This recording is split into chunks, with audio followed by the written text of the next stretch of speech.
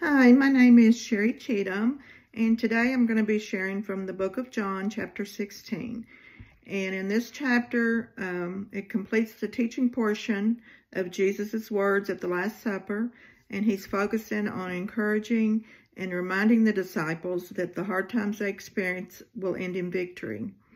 He compares it to a woman giving birth in verses 21 and 22. It says, when her child is born, her anguish gives way to joy because she has brought a new baby into the world.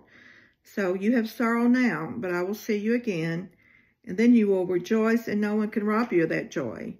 And if anyone has ever given birth, you know that the birthing pains, enduring those, you can't imagine the joy that's coming, but it does come. And also in verse 33, he says, I have told you these things so that in me you may have peace. In this world you will have trouble, but take heart, I have overcome the world. So Jesus is guaranteeing that we're going to have trials and tribulations in this world, but we can find peace in knowing that he has overcome this world.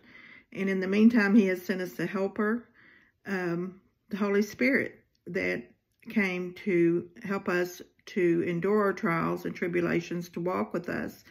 And for me personally, I have experienced that through some trials in my life when I had a peace that surpassed my understanding, and I knew that was from the Holy Spirit. So I just want to encourage you all to walk in the Spirit and have a great day.